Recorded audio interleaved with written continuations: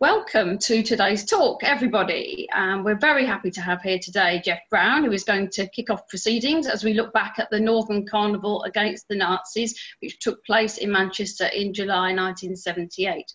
We also welcome Ramila Patel and Bernie Wilcox, who will be contributing too.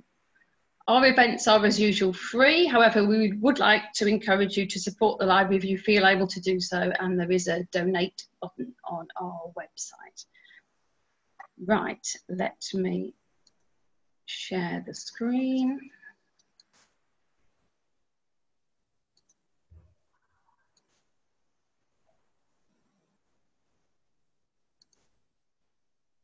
Okay, Geoff. Okay, all right. Well, next, please. Yeah, I mean, I just want to do the background, which I think is important to give people the basis for, I think, a discussion which enables us to connect what's happening now with what happened then.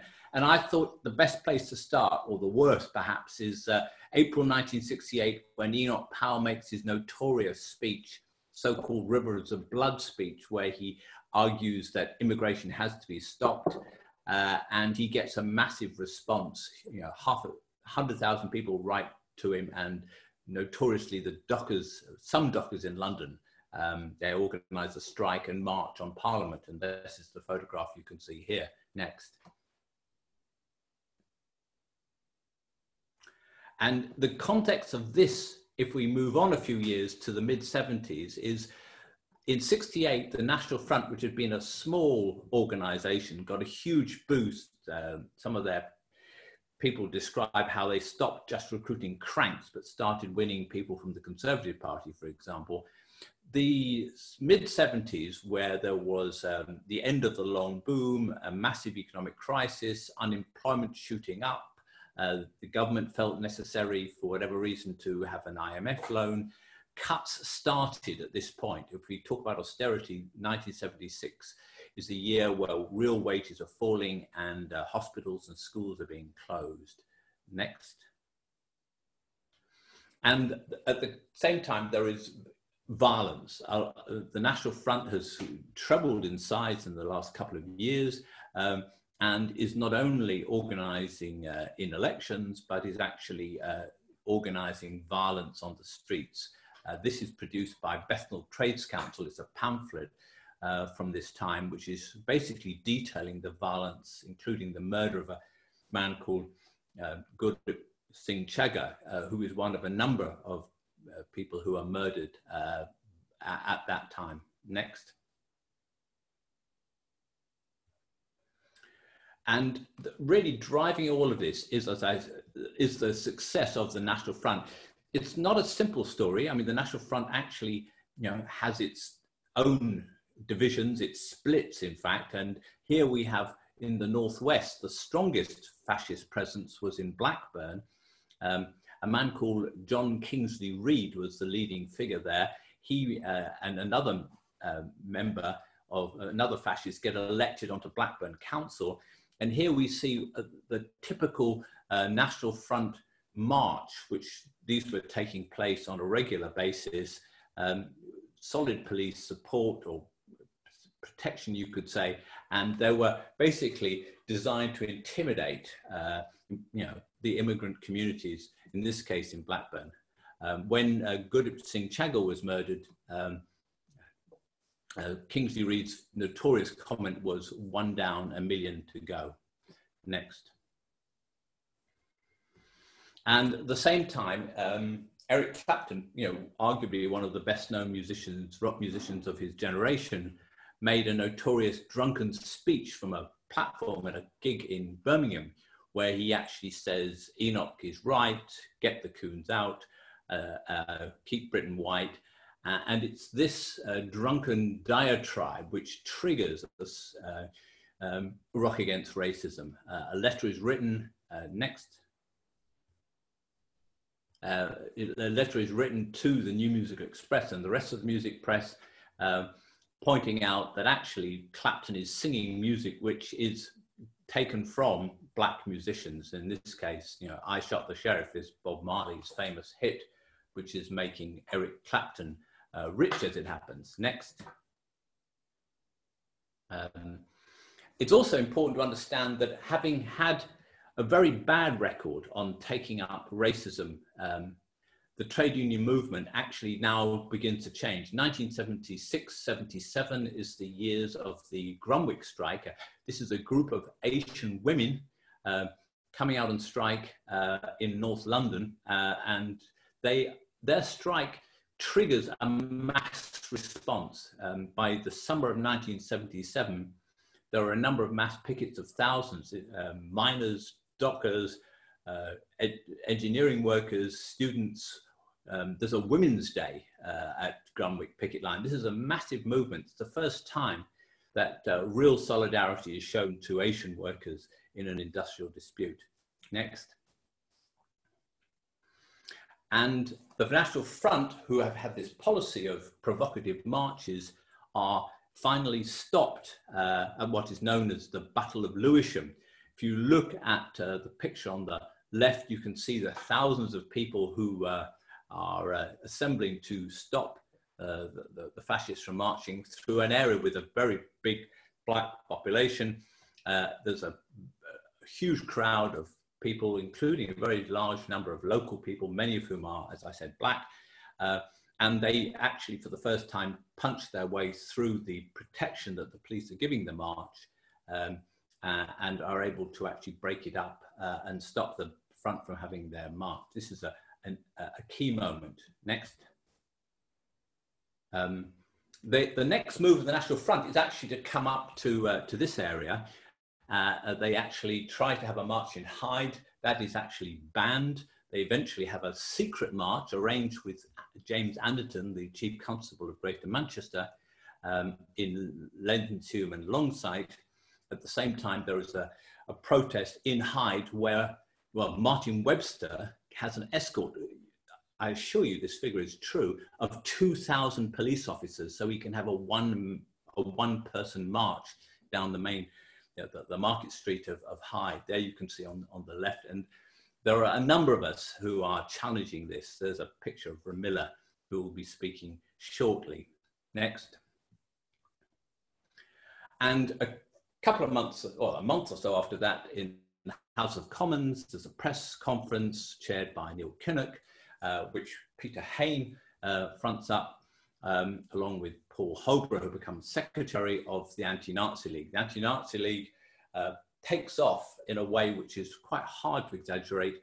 We see, that it's well known for the fact that it sells tens of thousands, many tens of thousands of badges, circulates many hundreds of thousands of leaflets, and it works in very close partnership with Rock Against Racism, whose badges are, as you can see here, also something which are an important part of the movement.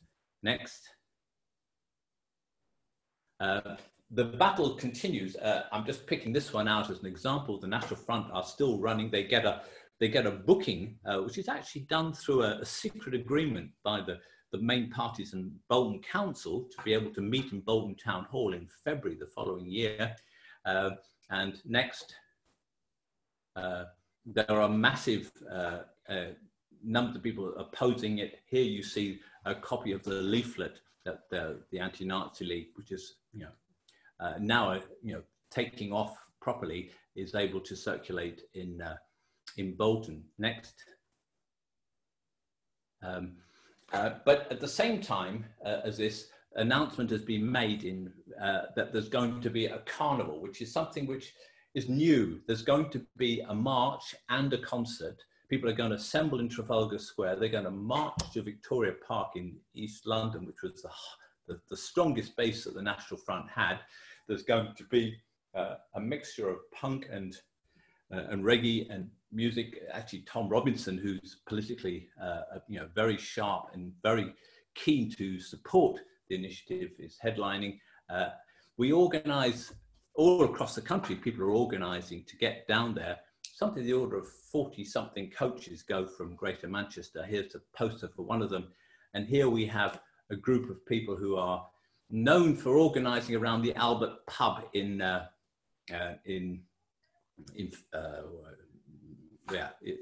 the Curry Mile now. who are coming down with their banner, which you can see, it's Russia, isn't it? Albert against the Nazis. Next. As I said, the violence continues. There's another murder of a lad called Altab Ali in East London. This triggers the first ever actual strike. There's a huge protest to on a Sunday, and then a strike of something in the order of 5,000 workers in East London on the Monday in protest against the murder of Altab Ali. Next.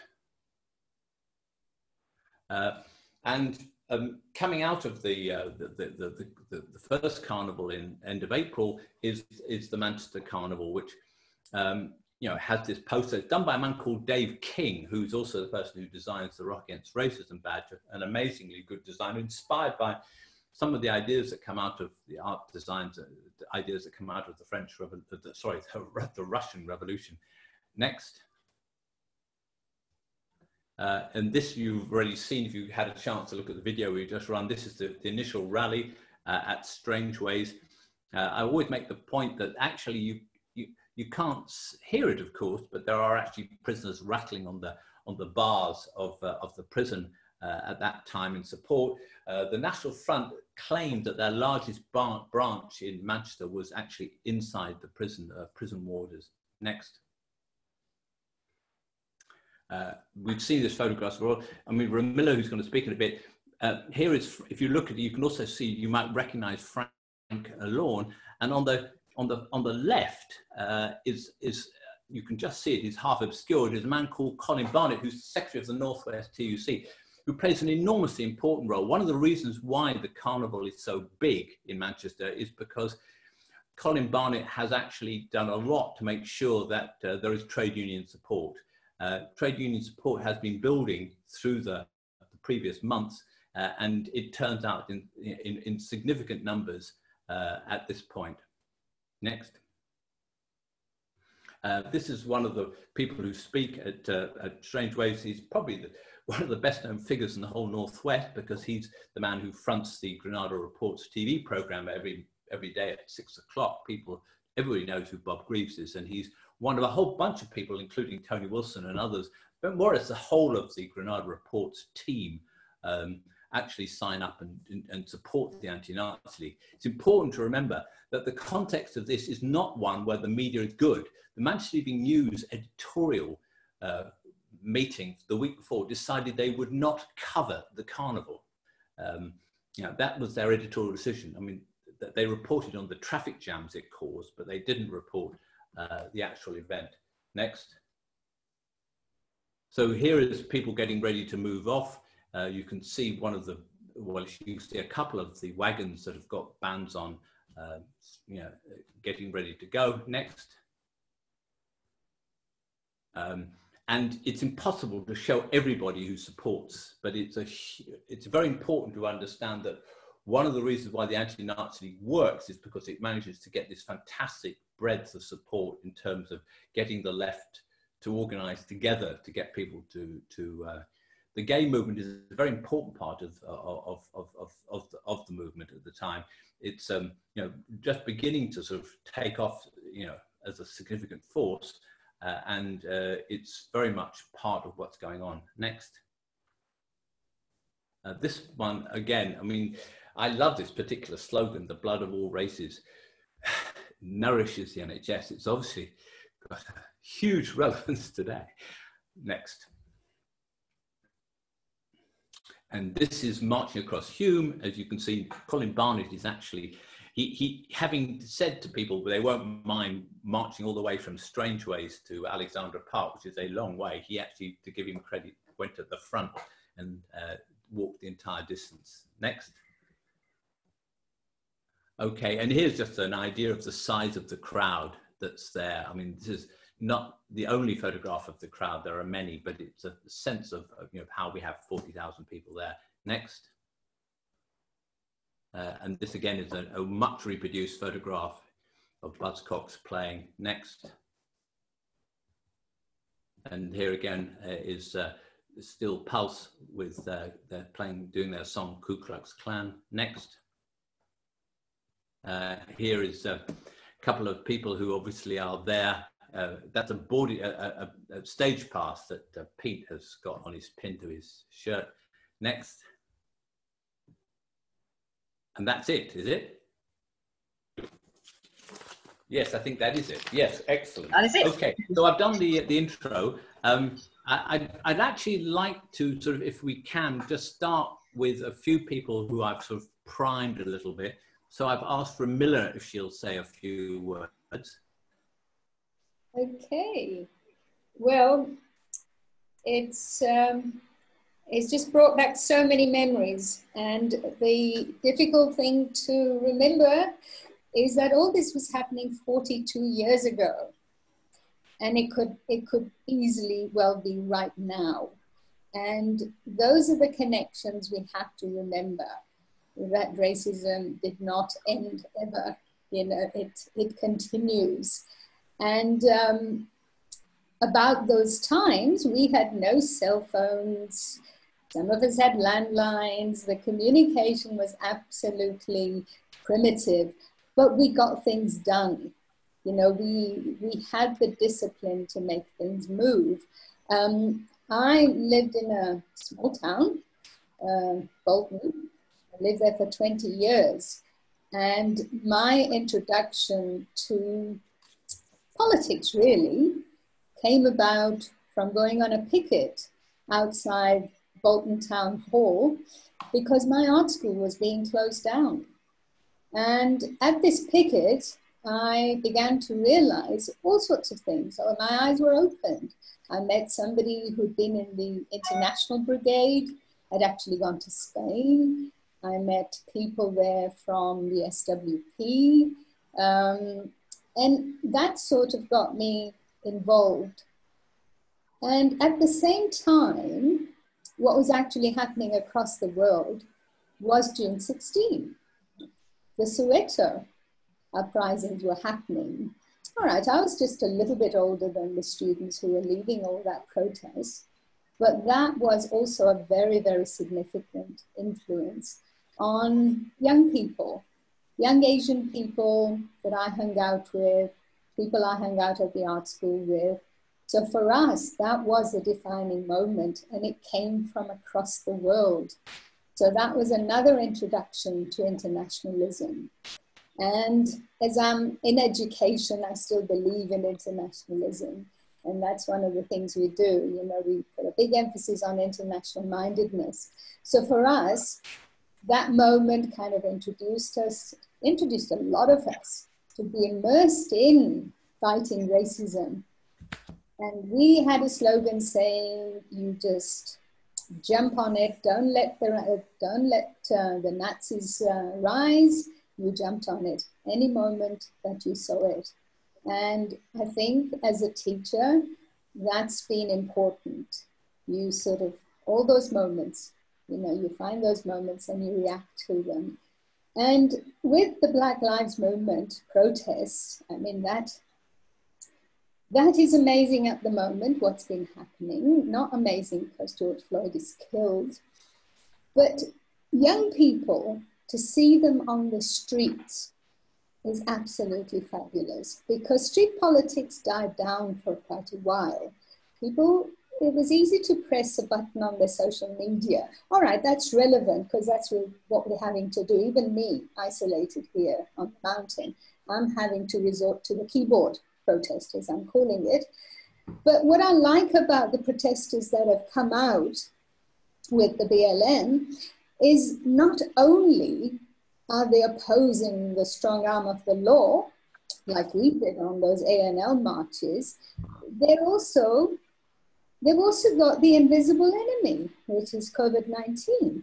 So against all odds, they're coming out, and to see that in young people, and 40 years later, after having been young ourselves, that is a defining moment. And, you know, we look to that next generation to, well, to continue the fight. Not sure what else I can say. The carnival was absolutely fabulous. And of course, I did go to the London one as well, which was enormous. and I went to the one in Leeds as well. And what was absolutely, I have to stop saying amazing, I think the number of musicians who spoke up, and to see an anti-Nazi League sticker on the guitar when they were playing, you know, if they appeared on Top of the Pops or whatever, and you went, yeah, you know, they're part of us, they think like us. So that was also revolutionary and radical. The whole campaign changed. The stickers, the flyers, the flags, the carnival feel was there at the demonstrations we went to. So again, lots of things were happening. The Grunwick pickets, you know, we all piled into a bus at midnight from Manchester, traveled all night so we could arrive early morning. And again, as I said, all this we did without social media. And we were there all together. You know, it was cool to be anti-racist, and it still is cool to be anti-racist. We never stopped. Thank you. Thank you. I think people should indicate if they want to speak. I want to invite a few people who were actually there on the day. I know Bernie has particularly wants to make a point. And I just before I bring Bernie in, is there anybody who really would like to? I mean, I should introduce Richard, who's sitting next to me, an avowed technophobe who's chosen to just do a not quite properly distanced appearance here. And I'd just like to, and there's also Phil and there's Cynthia and others, and Ian, who were there at the time, I know. I don't know if any of you have got any particular points that you would like to make about the relevance of then looking at it today. Bernie is unmuted. I'm just trying to unmute Phil. Well, Richard's okay. He's got a thing. Well, I'll just... Bernie? Yeah, I'm happy. I'd just like to talk about statues. Bad things were then, and how, and racism hasn't gone away, but it has changed. We've made some gains. It would be generally unacceptable to make a racist comment in a place of work these days. That would not be on. The stuff you get on the television has changed, but racism hasn't gone away. And in fact, if you start looking at the Home Office, I would say it was institutionally racist from top to bottom in terms of the, and directed by government in terms of the Windrush scandal and the environment. Yeah, the hostile environment. Yeah, yeah. And then you've got, so there's racism, and then there's the hardcore fascists who still lurk, but they're mostly on social media. But then you've got, in America, you've got Trump giving white supremacists legitimacy. So I think whilst we made a lot of progress, it's no question of being sitting comfortable. There's a lot of work to be done. There's eternal vigilance, and there's persistence, and there's campaigning that's still not got to be done. And the Black Lives Matter movement is really very encouraging. And a lot of the commentators have said it's different now because it's a mixture of white and black, whereas before it was just black. And that makes a big difference, I think. Bernie? Yeah, sure. Firstly, I'd like to make the point that we have made... Bernie, you have to unmute yourself. Oh, no, we can hear him, Geoff. He's unmuted. You have to unmute yourself. Geoff, it's fine. Bernie is unmuted. Go for it, Bernie. Yeah. I think we have made tremendous progress. I'll just recall a little story from the other weekend. He has to unmute himself.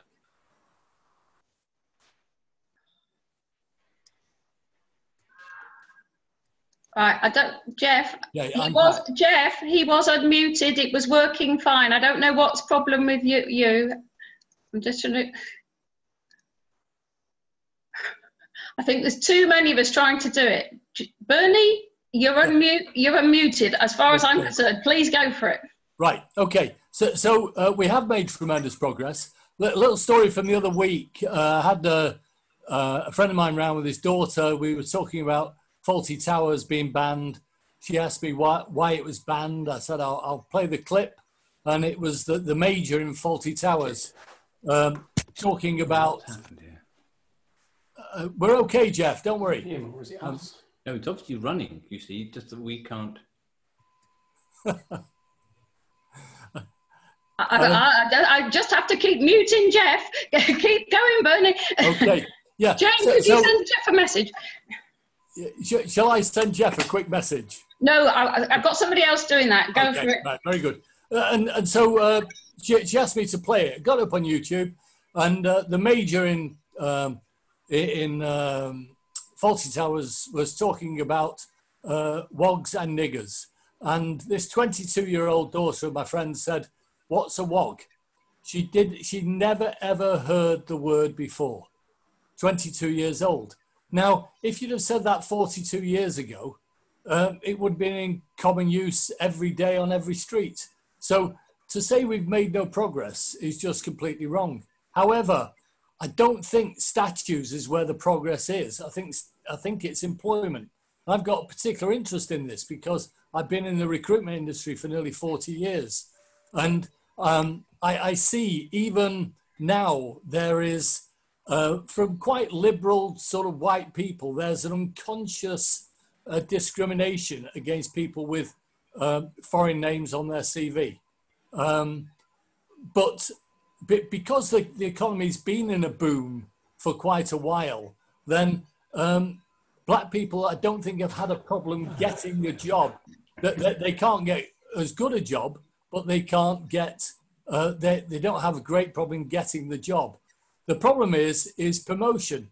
And if we look at the FTSE 350, the top 350 companies in the UK, only 7% of those directors are from a BAME background. John Lewis has recently appointed a black lady of Jamaican descent. Her mum and dad were from Jamaica, Sharon, to be their chairwoman. John Lewis claimed they've got 6 out of the 158 senior staff from a BAME background, but they can only name 4 of them. One's Sharon, one's somebody that Sharon appointed, and the other 2 were there before. Now, we all think of John Lewis as being quite a right-on sort of employer, but actually it's got about 4% of their senior staff are from a BAME background. So the thing that will make the difference to most ethnic minorities' lives is employment opportunities and is promotion opportunities. And that's the key thing for us. I think the next battle, tearing down a statue just doesn't help anybody, doesn't improve anybody's life. But improving employment and promotion opportunities certainly will. Over to you, Lynette. Thank you. I'm going to pass across to Phil. Yeah, but Phil, you are unmuted. After that, I'm going to try and get back to Geoff and hope that he can hear us all. But Phil, over to you. Okay, thanks. I think I was 24 years old in 1978.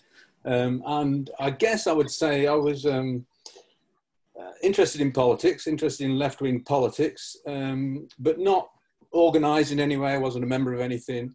But I do remember the carnival and the build-up to it very clearly.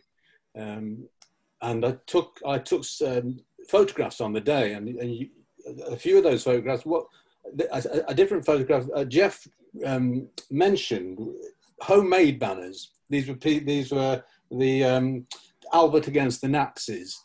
And I think it's interesting that you see today on a lot of the Black Lives Matter marches, the number of people who are clearly new to politics because they're making their own banners. They want to say what they want to say. They want to say their own thing. And I remember I lived in a house in Longsight on Scarsdale Road. And I think one of the photographs there is Scarsdale Road against the Nazis.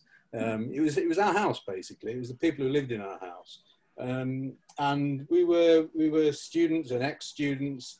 And there was something about that period in which whole numbers of people who I guess you would have to say were politically not necessarily active or conscious in any way were suddenly galvanized into seeing this as an important issue.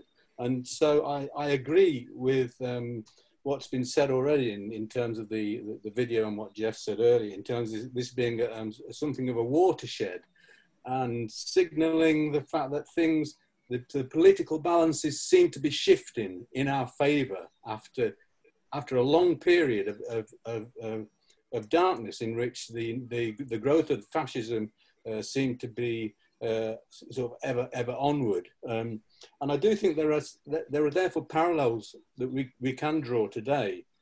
I'm speaking today from France, where I think the traditions of fighting fascism are very different from the traditions in Britain. And certainly we have here the Rassemblement National, the old National Front with Marine Le Pen as its leader, who are a mainstream party, a so-called established party in France.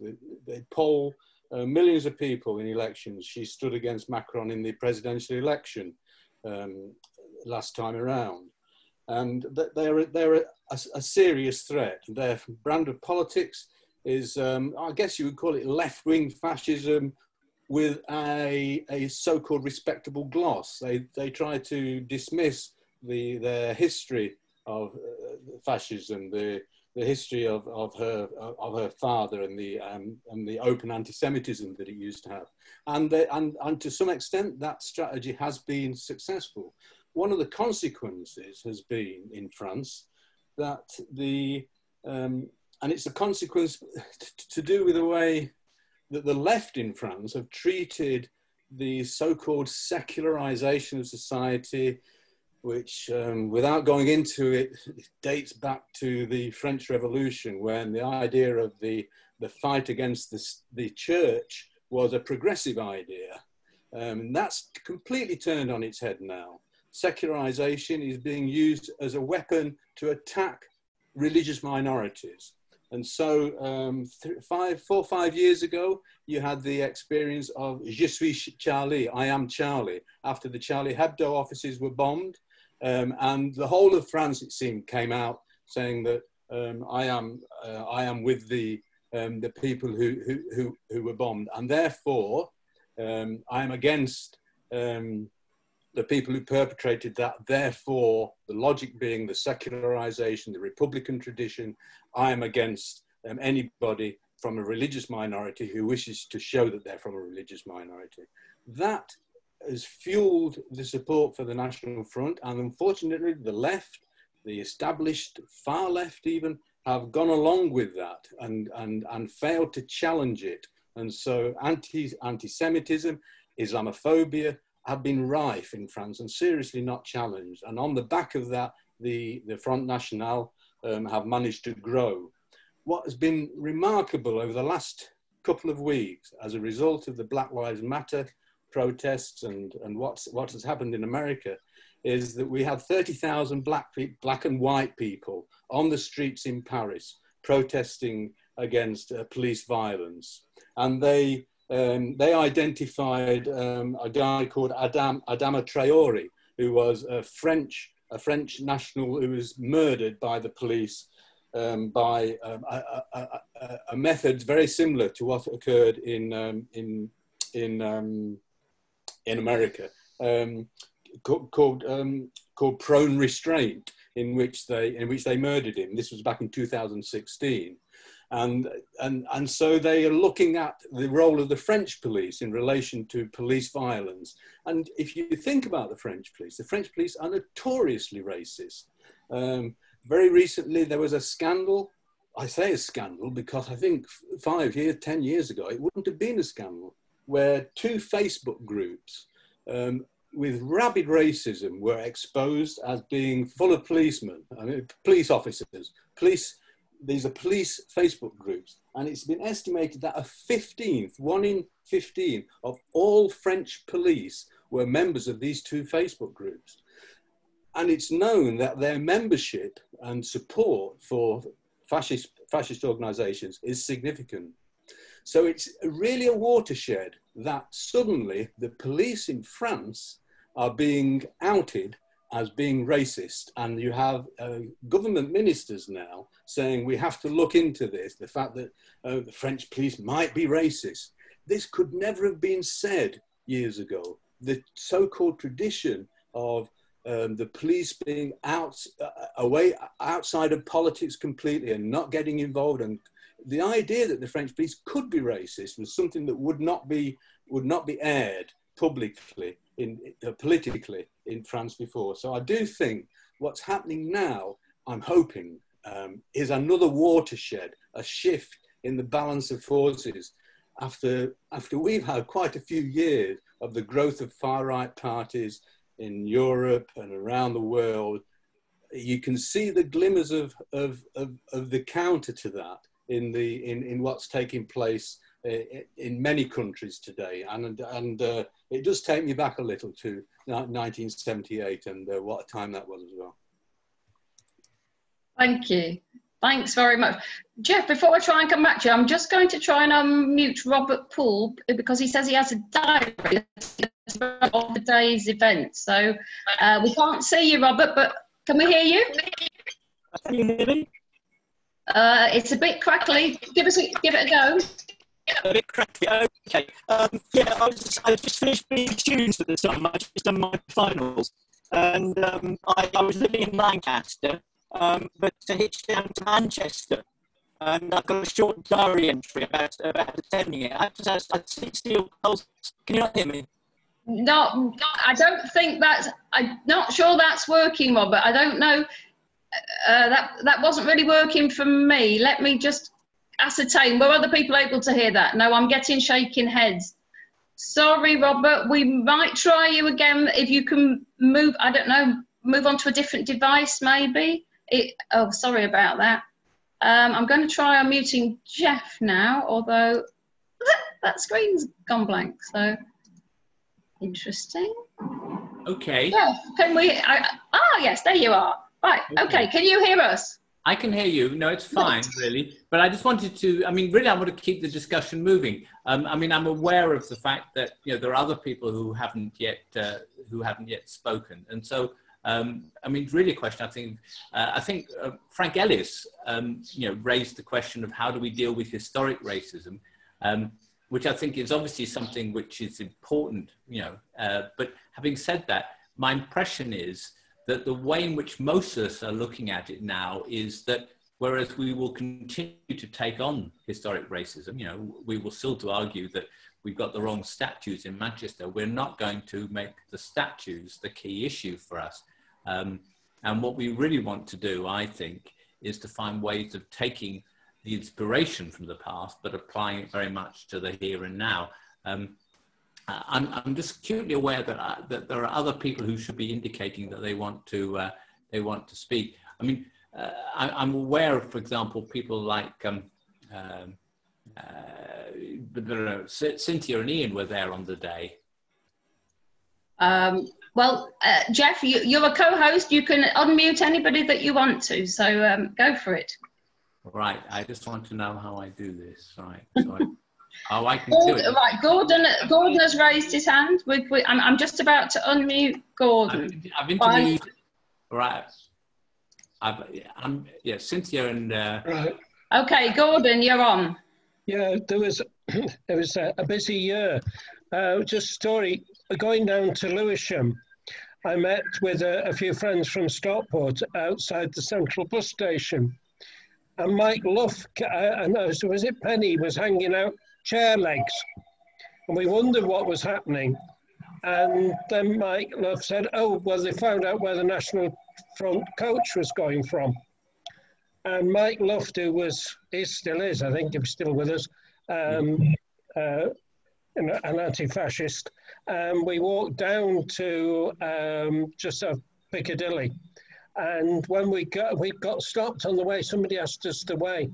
But when we got there, we noticed that the group of students had ventilated the coach, a Mercedes, which the NF was supposed to be going down on. And the organiser looked out and saw us as a four. And when we came back, they tried to pin it. I mean, we weren't actually involved in the violence. We got there just after it ended. His coach was driving away.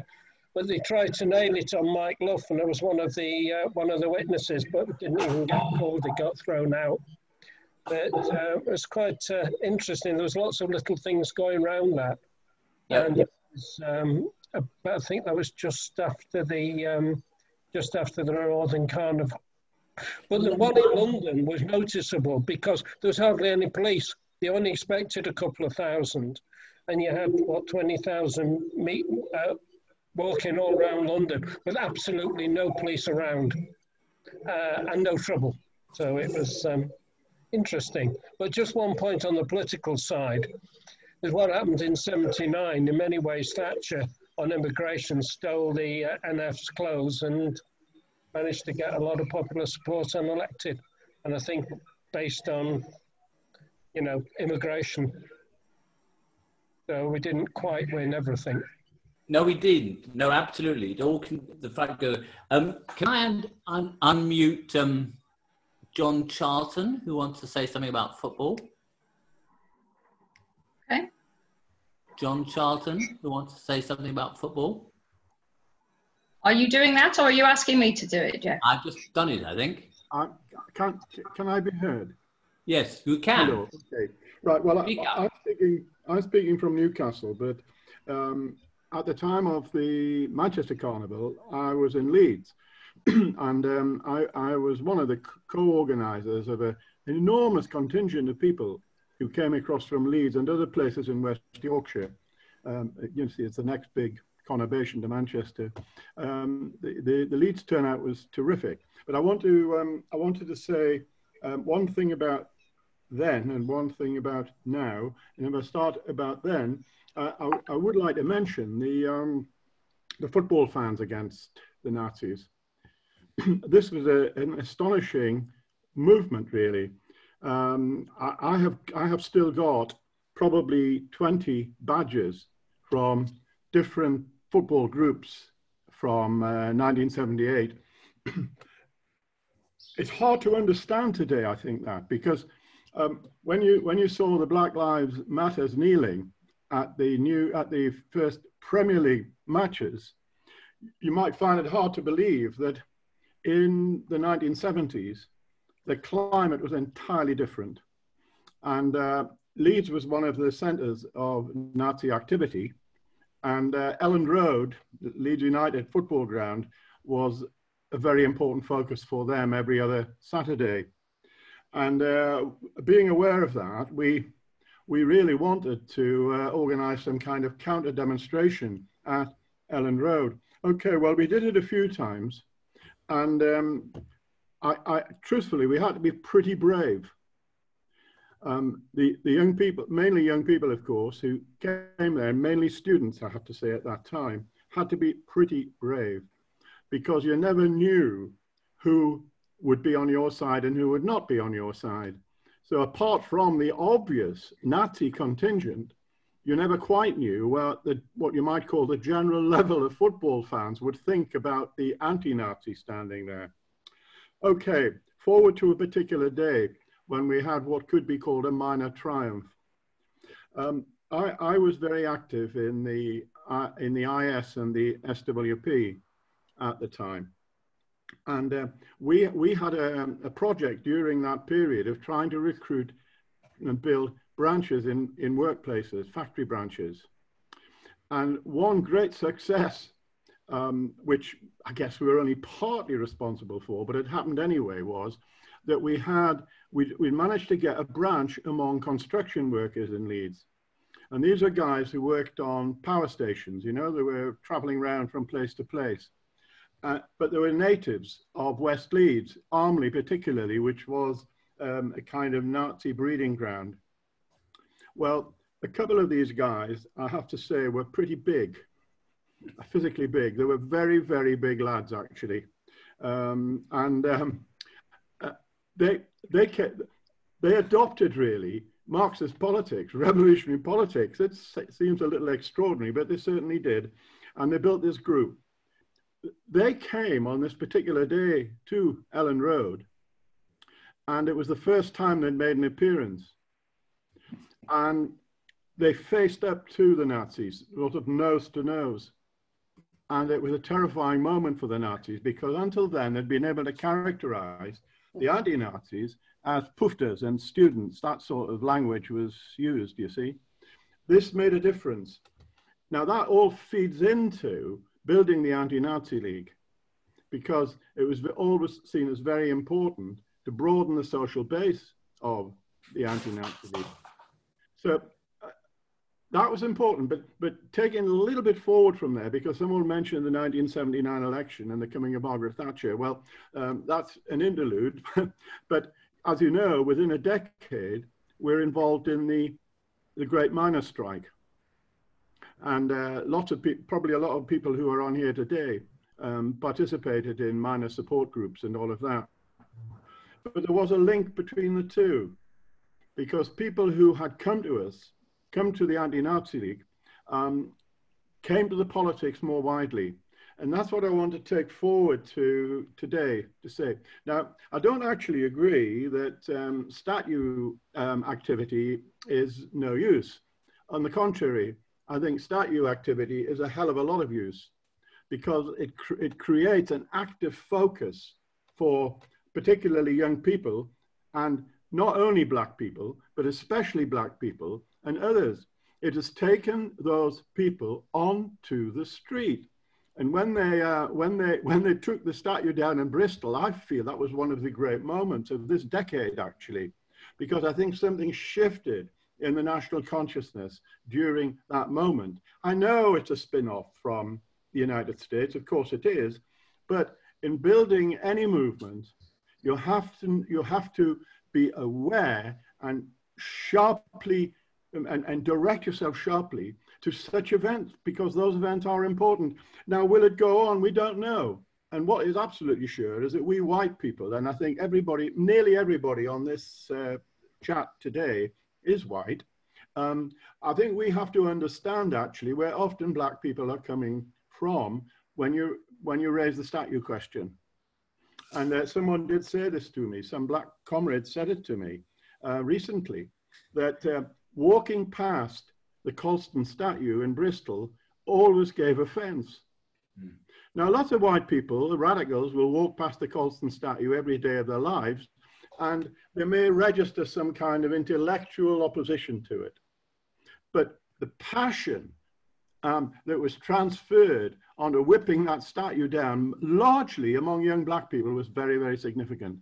And if the black movement, as it seems to be growing at the moment, focuses on other statues, I say, great. But of course it's not true that that's the end of it. That's the beginning of it. And widening, I think, widening the political issues, taking the issues from Black Lives Matter by black people into questions like employment and the treatment of black people in the NHS and so on is also obviously very, very important. Okay, I probably spoke long enough, sorry. Well, thank you, John. Has anybody else indicated? Robert would like another go. He's moved microphone, so let's see if we can get... Let's give him a go. Go on, Robert, try again. Hello, am I audible now? I've got a separate microphone. Still not great. Say something else. I'll talk you straight into the microphone. It's the best I can do. Can you hear me? No, I'm afraid it's not. No, it's not working. I'm sorry, Robert. He's offered to send through a transcript, which I think that's a great idea. Thank you very much. Really, really sorry about that. Right. Bernie's indicated he'd like to come back.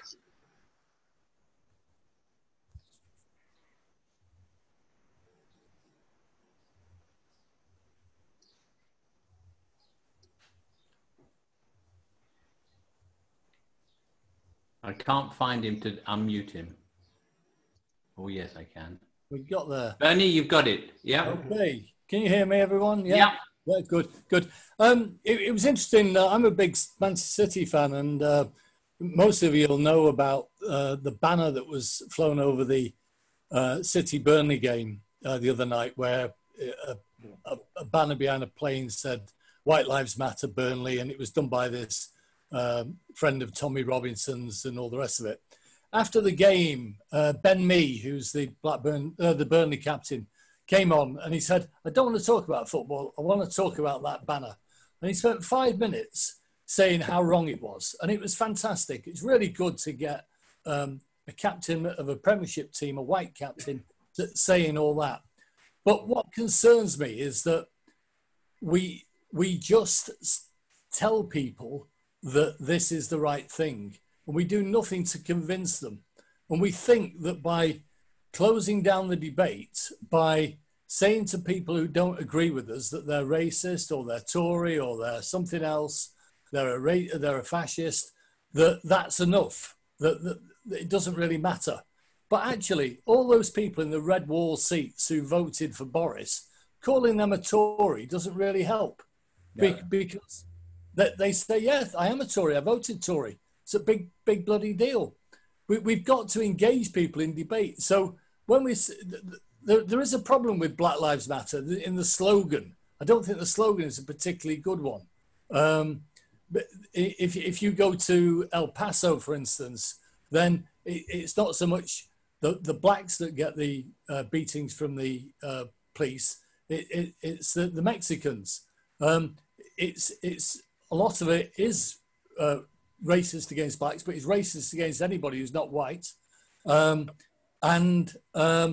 If we just say that's it, our way is correct. The reason we don't explain why Black Lives Matter does count, if we don't explain that properly, people won't be with us. And all we're doing is we're just closing down people who disagree with us. And the media are on our side. The media are with us. So the media close those down as well. The general Twitter artery close everybody down. People lose their jobs because they don't follow the accepted line. But that, in the end, that doesn't change people's minds. We've got to get back to debating politics with people and debating why we're correct, rather than just trying to shove it down their throat because we tend to control the media. Okay. Okay, thank you, Bernie. Anybody else want to contribute? I'm doing a quick scan through. I'm not seeing it. Right. Because if not, oh no, Jean. 1 second.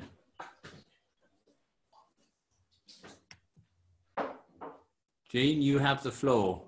Hello, can you hear me? Yes, beautiful. Right, okay, thank you. Yes, I was there, and what a wonderful day. And what a wonderful day in Leeds and London, all of those things. And one of the things I remember from around that time, and I think somebody's mentioned it, is that you walked around town, you walked down Market Street, and, you know, 1 in 2 people would have an anti-Nazi badge on. There was a very visible anti-racist presence, and I think that's something that we could aspire to do. You know, today the badge would be different, but I think it's important to have a very visible presence like that. And I just wanted to talk about the 3 big discussions that I've been having, or that are being had, on the Black Lives Matter demonstrations.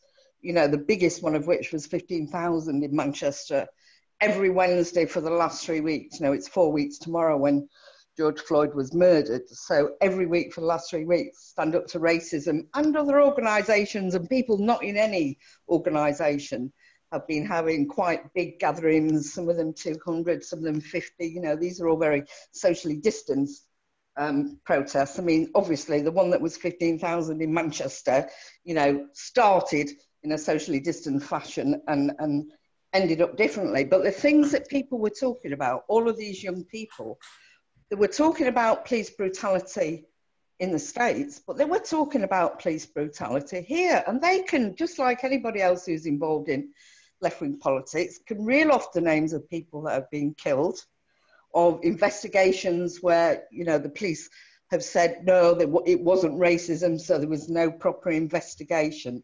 But they talked about the virus as well. They talked about, why is it?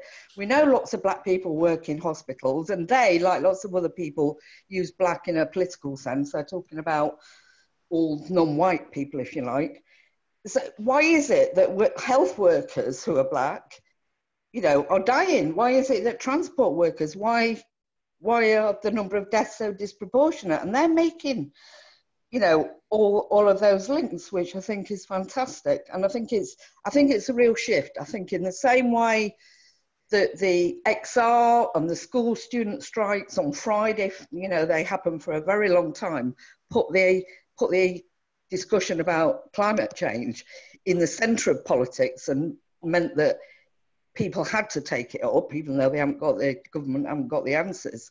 I think this movement now in Britain is doing the same for racism, and I don't think it's going to go away. I mean, it will change shape or change form, but I don't think it's going to go away. And these organisations are starting to form very concrete demands and working with the trade unions. You know, the NEU have tried for a long time to talk about how the curriculum should be shaped, that it should talk about British imperialism, that the whole bloody history of that, not just the glorification of, you know, of statues. I absolutely agree with the statues coming down as well.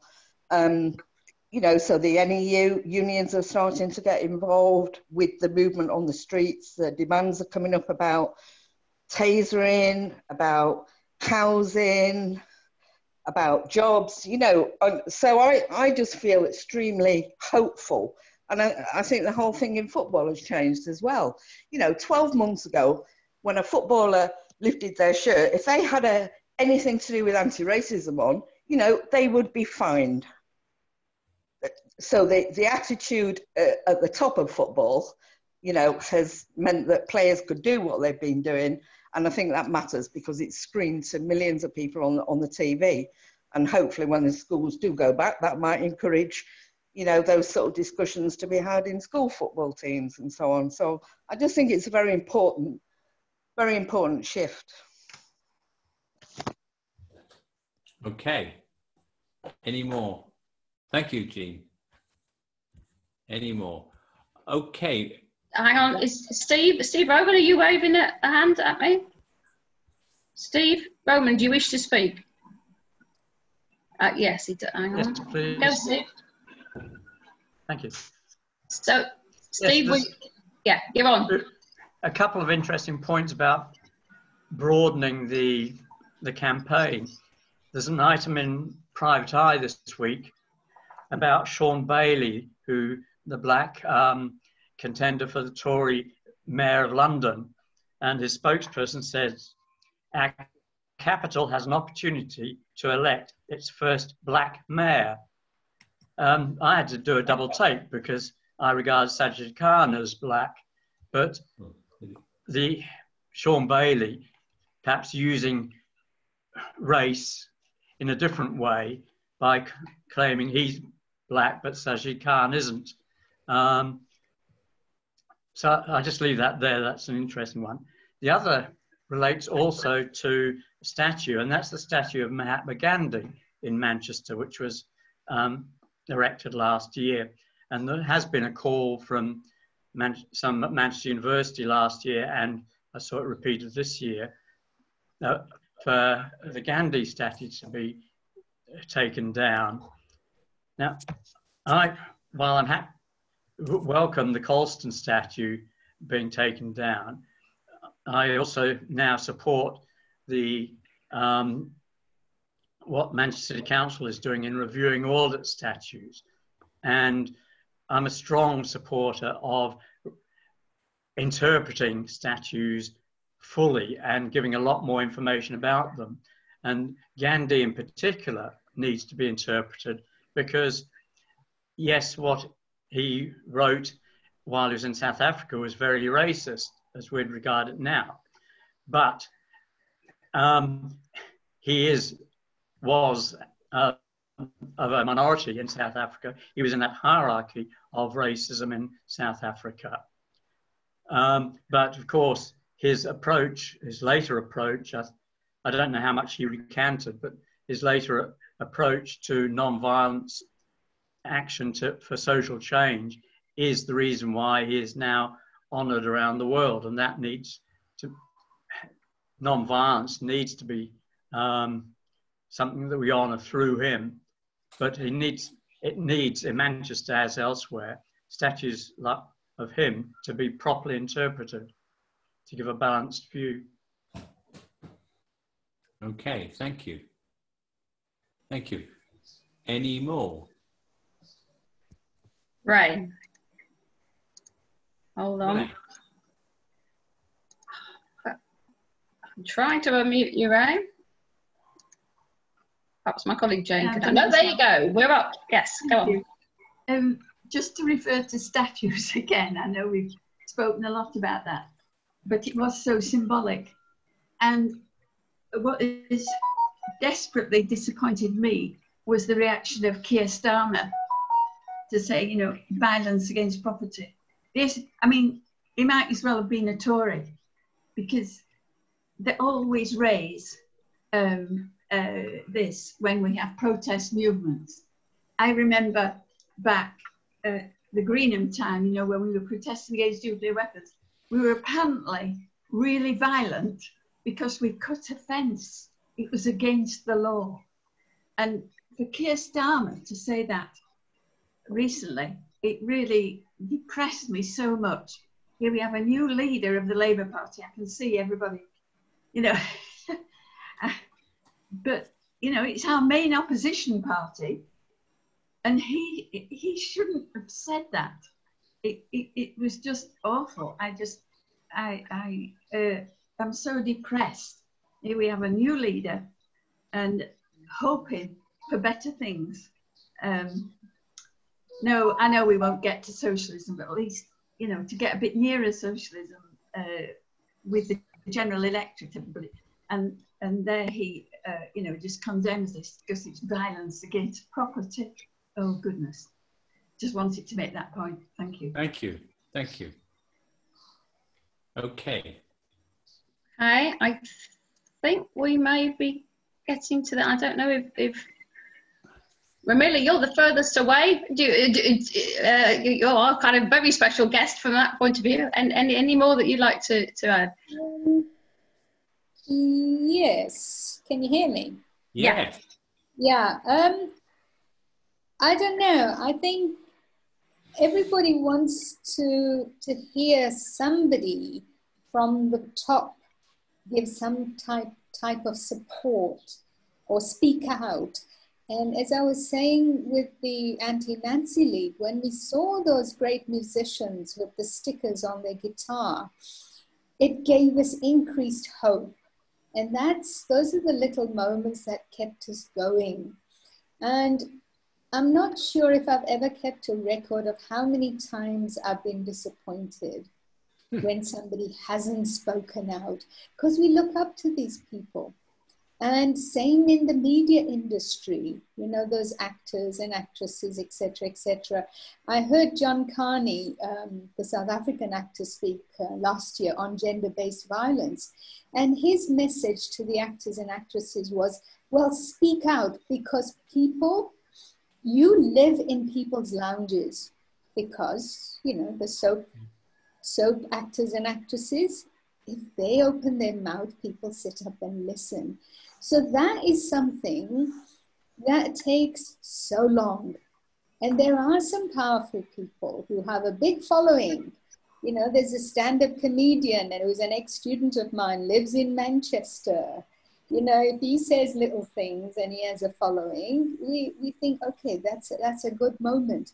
And the politicians, the number of times they've disappointed us, you know, and Mahatma Gandhi, they tore down his statue in West Africa because of his statements. So people have contradictions, and some of those contradictions only surface when somebody triggers and says, now what about, you know? And as a teacher, you know, it takes years to find these little moments where you don't know what you're doing half the time. But there will be somebody who will go away and read Homage to Catalonia, and things will make sense all of a sudden. So it's, what I'm trying to say is, even 40 odd years later, it continues, the fight continues. Now, Catherine, who was here, I'm sorry I didn't get a chance to speak before she left. She tuned in from Johannesburg. And I said, you know, I was privately messaging. I says, but the cause was the same. The same people went to those anti-apartheid marches in London. You know, we were there. The fight was the same. Apartheid in South Africa. As I said, the Soweto students influenced us in a little town in Bolton and across the world. And if you took the number of people living in small villages and boycotting South African goods, you thought, what a wow moment, because it started small. And then boycott Barclays pickets, and then it went on. And okay, for me, the fantastic moment was the release of Mandela. But those things took a long, long time. And we have a lot of disappointments along the way, don't we? And Geoff, what keeps us going? I put that to Geoff, because I've known him the longest. Well, thank you, Ramila, for that. I mean, I do feel that you know, you're right. This is a struggle which is going on, as Richard said earlier. This is a struggle which has been, you know, we have still got a long way to go. And I very much take Bernie's point that labelling people racist and fascist doesn't actually take the argument further.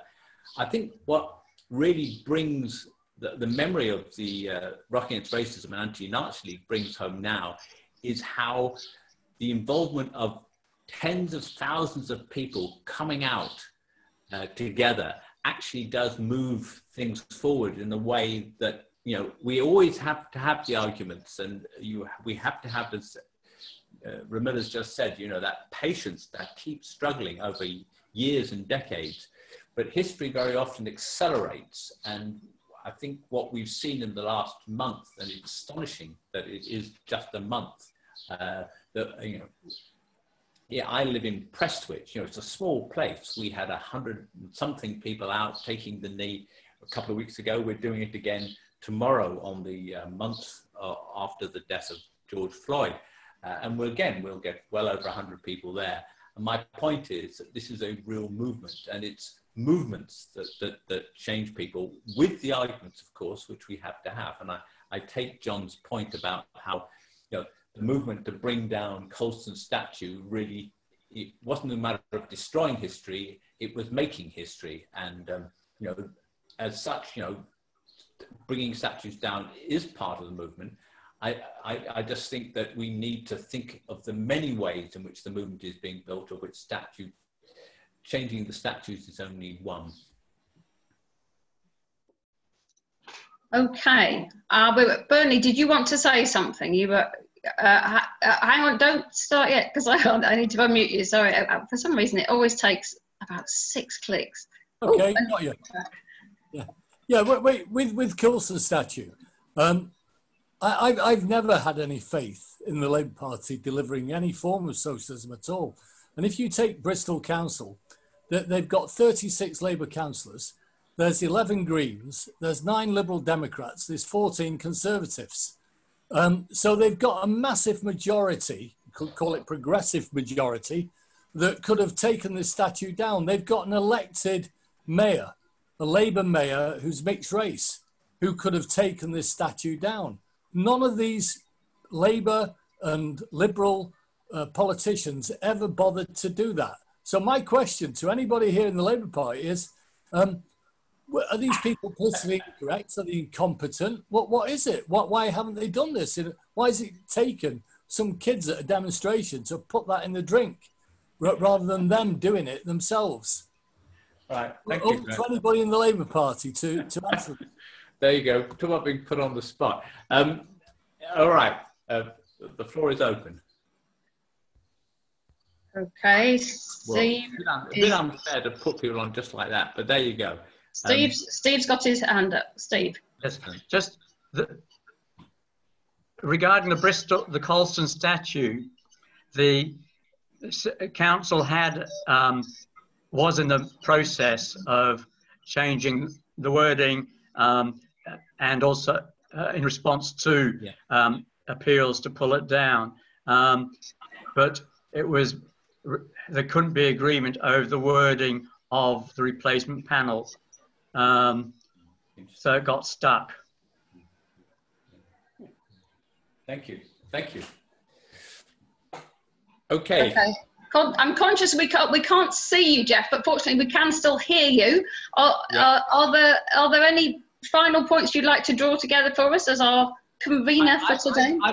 I've made all my points. I mean, I think that really the point is that, you know, this is bringing history into what it's really best suited for, which is to try to help shape the present and indeed the future. And as such, you know, it's been done, you know, quickly, and we need to continue to work out how best to do this. And clearly Zoom is one way which we can get people from around the world to take part, which is wonderful, but it does make things slightly complicated. I think really we've done an hour and a bit. We should now think of coming to a close. Yeah, okay. I mean, I'm sure we've covered an awful lot of ground, and there's plenty more we could do, but then there'll be plenty more occasions when we can. You're absolutely right. To be bringing people together from such a wide geographical area is absolutely fantastic, and there's lots of other food for thought in things that people have said and challenging points that people have made. I would draw your attention to the motto which is on the library window, which is explore the past, change the future. And I think the conversation we've had today has been all about that. So that's brilliant. And I'm sure our founders, Ruth and Eddie Fry, would have been amazed that we can do this from our dining room table, but also that we can all be so involved and so engaged. So thank you very much indeed to everyone who's contributed and everyone who's been listening away there, particularly to Geoff for pulling it together, also to Ramila for joining us from so far away, but other people who've also come along. Phil from France, I gather there was somebody from Johannesburg, so brilliant. Okay, but also great for people in Salford. Lovely to see you as well, of course. So thanks everybody. Next week we have got the next in our Invisible Histories talks, and it's at the same time 2 o'clock, and that's going to be looking back 100 years. Steve Bond is going to talk to us about the Derbyshire boot and shoemakers strike of 1918 to 1920, and that's going to act also as the formal launch of an online display of photographs about the strike to replace the planned guest exhibition which was due to open in the library this month. So this talk has been recorded too, so if you've tuned in late or you want to run it again, it will be going up on our YouTube channel within the next 24 hours. That's youtube.com/WCM Library. And finally, a reminder again that our talks are free, but if you feel able to donate to the library, we're always really grateful. There's a donate button on our website. So thank you very much. Take care. In solidarity, all the very best from the Working Class Movement Library.